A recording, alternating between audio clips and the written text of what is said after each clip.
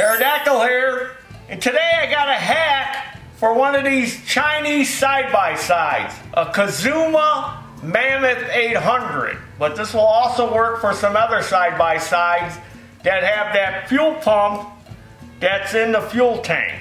Because I've seen online where a lot of people are like, I'm having a hard time finding a fuel pump for my side-by-side. They don't make it and I don't know which one to use. So all you need is one of these external low pressure 12 volt fuel pumps, which you can buy online for $20 or less. And the reason you need one of these low pressure ones is because it's a carbureted machine. It's got a carburetor on it, so you don't need high pressure. Most of these in-tank fuel pumps are for like car, automotive, that are fuel injected and are high pressure. You don't need high pressure, you need low pressure. This one's between like 2 and 4 PSI. So you can buy one of these. And it's like, how do I do that, Taryl? That's very simple, I'm going to show you. So you remove the old fuel pump off of the tank unit that goes inside the tank, and then you're going to want to get yourself some of this either yellow, or the stuff I use is called True Blue from Stens, since I'm a Stens dealer, but you can get that Tygon. This is 1/4 inch fuel line.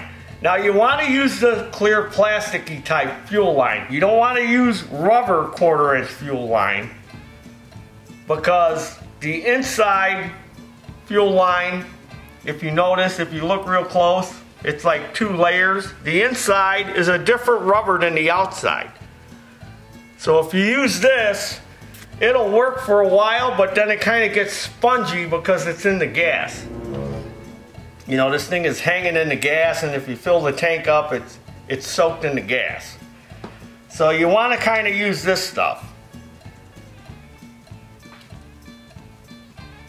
And so what I did is I cut me a long piece, longer than I needed, you know, because this went on here like this, and this sock was in the bottom.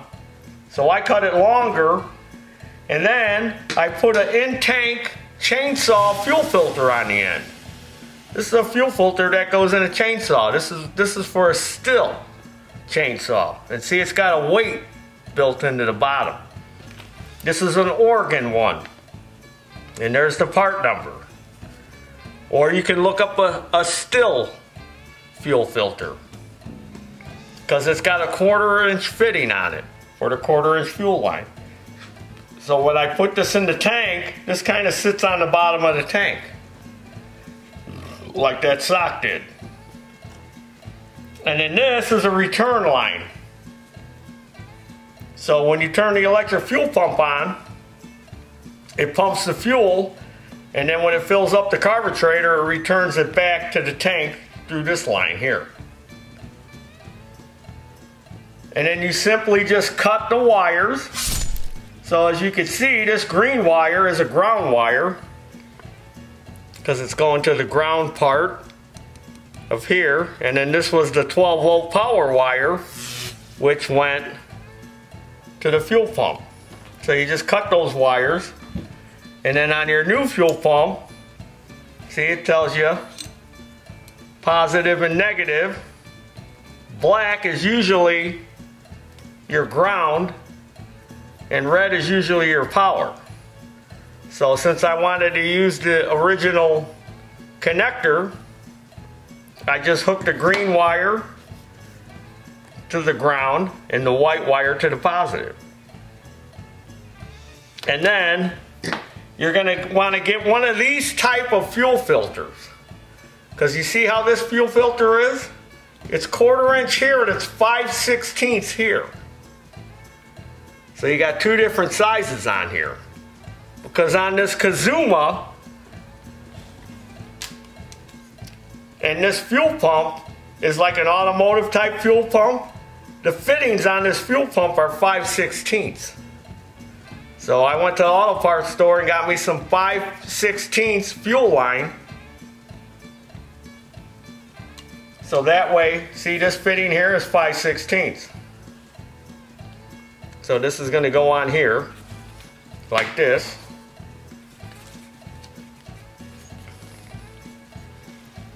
And then I got 5/16 coming out to the fuel filter, which has got an arrow on it.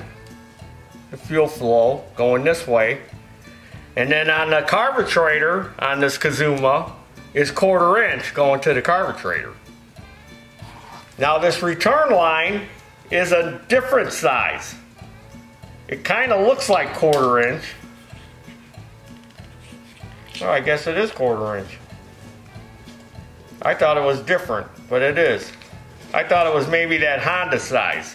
But you can also get that Honda size fuel line in case you have a side-by-side that uses that slightly smaller than 1/4 inch fuel line. Here's some Briggs fuel line here. This is 1/4 inch. All lawnmowers use 1/4 inch fuel line. Cars use 5/16. And then Honda uses a slightly different size, a little bit smaller. So I can give you the part number for that. This is a Sten's box of fuel line. There's the Sten's part number.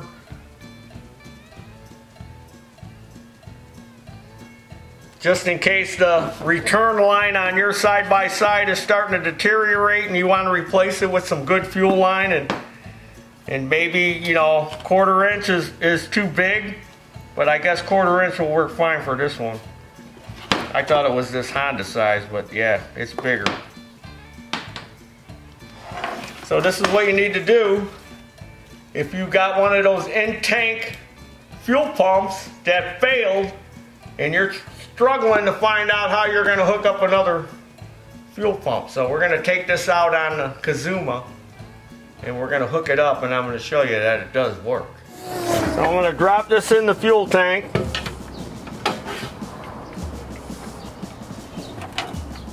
Line up my screw holes.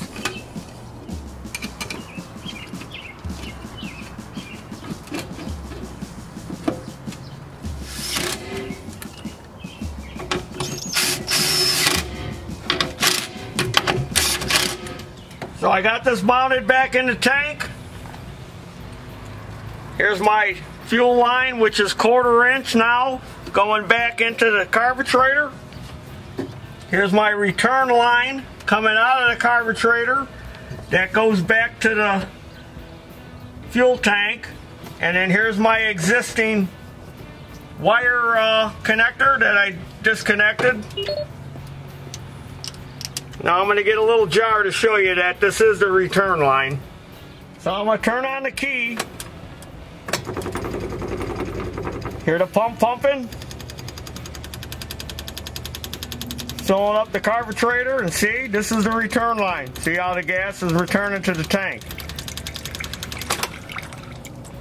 Now as you can see, this fuel line here is kind of poor material, so I'll replace this with some new 1/4 inch fuel line.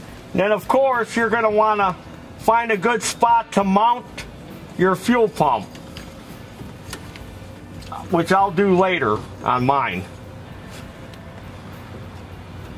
But just to show you that this is going to work, I just got it rigged up this way temporary. Fire it up, fire it up, fire it up! Pull out my choke.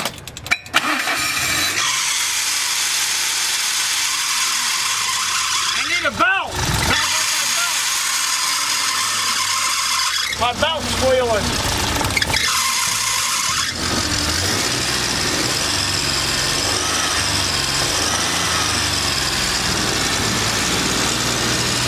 Woo!